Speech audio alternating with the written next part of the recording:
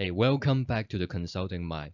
Today we're going to talk about the yield curve control, and I hope it will be able to provide you with an overall understanding of how the yield curve control works. To begin with, let's talk about what exactly is yield curve control policy. Under this YCC policy, the central bank commit to buy whatever amount of bond the market is going to sell at a target price.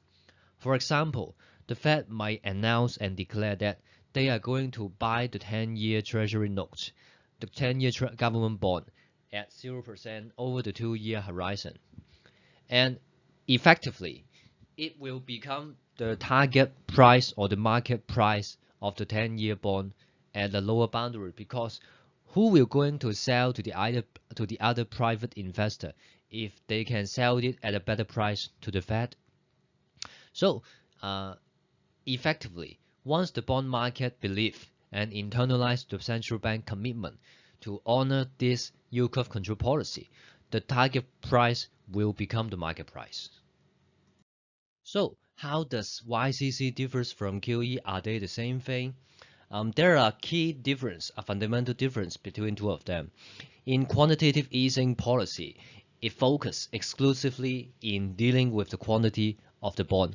For example, under the QE policy, the central bank will declare to buy a certain amount of bond at a certain magnitude, say 600 billion, 700 billion, or whatsoever. But they will not commit or declare at what price they are going to buy the bond.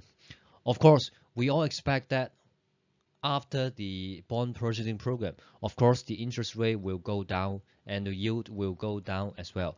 But to what magnitude will the bond price go up or will the bond yield go down? We're not sure about that. And it is also not the key focus of the QE policy. But on the other hand, the yield curve control policy focus on the price of the bond.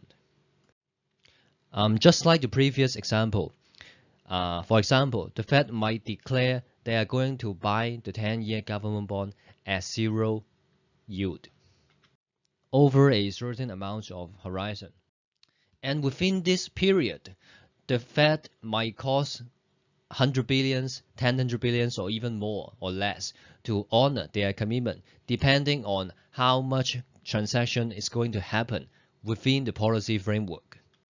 But here, their focus is that regardless of the amount, regardless of the quantity of the bond, they are keen to lock the price of the bond at a certain range or certain amount.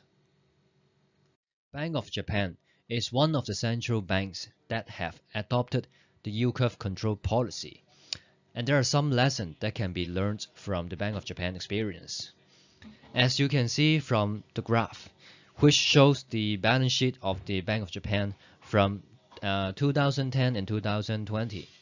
As you can see, since 2013, once the central bank has adopted the QQE policy, the balance sheet has expanded rapidly from 2013 about 100 trillion yen to the 400 trillion yen as at the mid of the 2016.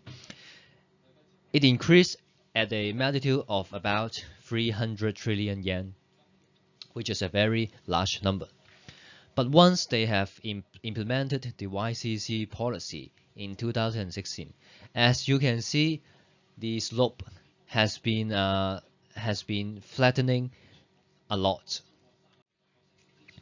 Over the last 4 years, the balance sheet has only expanded about 100 trillion at a much more lower magnitude. And yet, the 10-year bond yield can still be maintained at a historical low level. And what does that mean? It means that the Bank of Japan can be more effectively control the yield at a low level with less yen, with less resources.